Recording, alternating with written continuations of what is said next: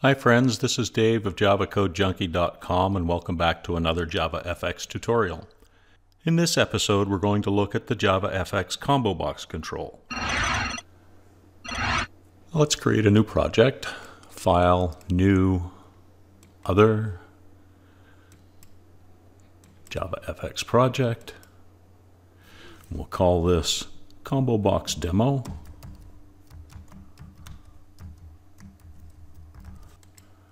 Click Finish, then we right click, Build Path, Configure Build Path, Class Path, Add Library, User Library, we'll add JavaFX,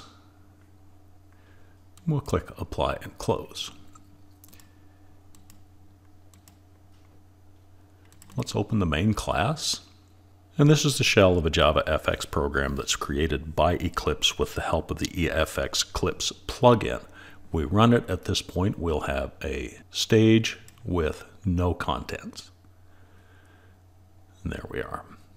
ComboBox is essentially a text field and a button that when clicked pops up a list of values for a user to select from. So let's create a new ComboBox. CB equals new ComboBox. We'll import ComboBox class. The items in a ComboBox are held in an observable list, and in our example, these items are going to be strings. So let's get the observable list from our ComboBox.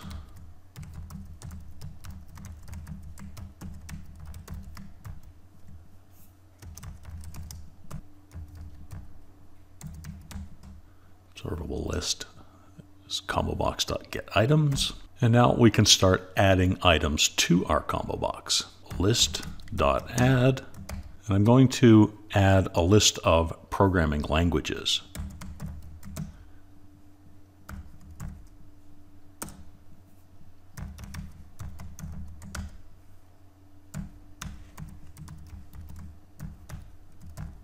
So there's our list. Well, let's add our ComboBox to our border pane, which is the root of our scene graph. Add it to the center.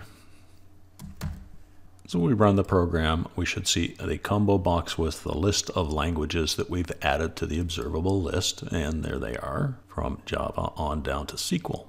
The ComboBox has a value property that contains the selected item in the list. So let's now add a label in the bottom area of our border pane that we can use to display some messages as we go through learning a little more about the ComboBox.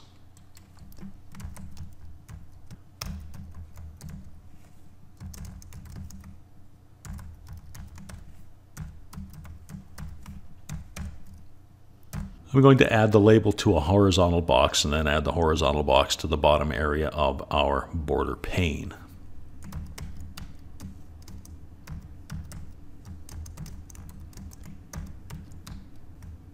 New HBox.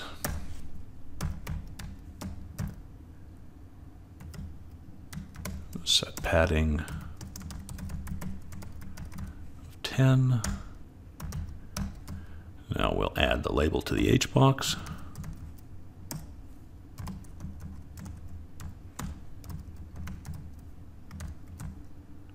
And we'll add the HBox to the bottom area of our border pane.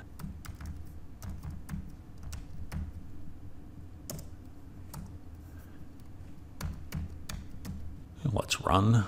So when we make a selection in a ComboBox, that triggers an action event. And we can listen for that action event and then get the current state of the value property to see which item has been selected in our ComboBox. So let's have a look at that. CB dot set on action.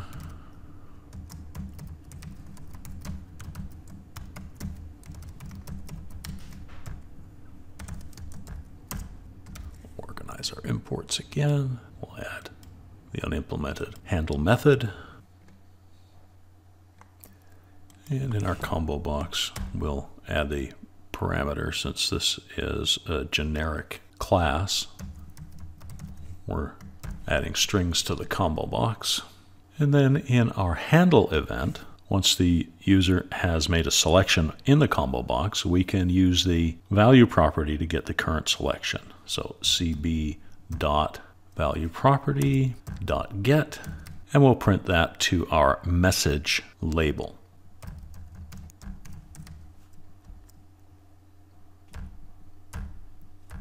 So let's give that a run. We'll now click to open up the combo box. We'll make a selection, say we'll choose Rust, and then you see Rust down at the bottom. I'm just going to change that message a little bit.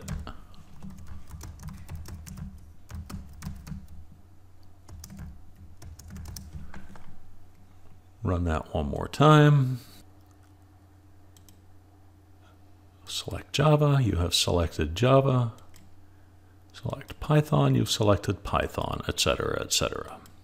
Two other things that I want to make you aware of. One is the number of visible rows when we open up the combo box. By default, that number is 10.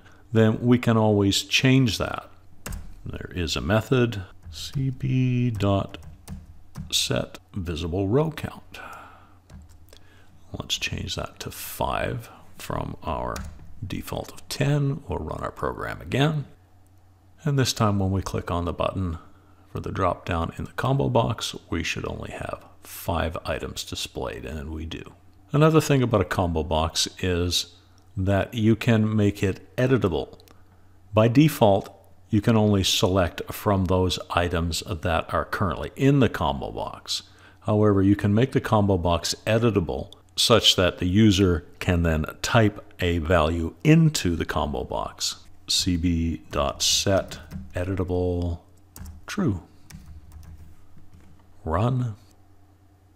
And now you see that the combo box is editable. We still have the button for the drop down, but now it's split into a button and a text area where you can actually enter another value in if those in the list don't meet your needs. So say, for example, we don't see the language COBOL, so if we want to type in COBOL, let's type C-O-B-O-L. If you enjoyed this video, please give it a thumbs up and consider subscribing so you don't miss any future content when I release new videos. Thanks for hanging out with me today. I appreciate it, and I hope to see you again in the next video. Until then, stay safe and keep on coding.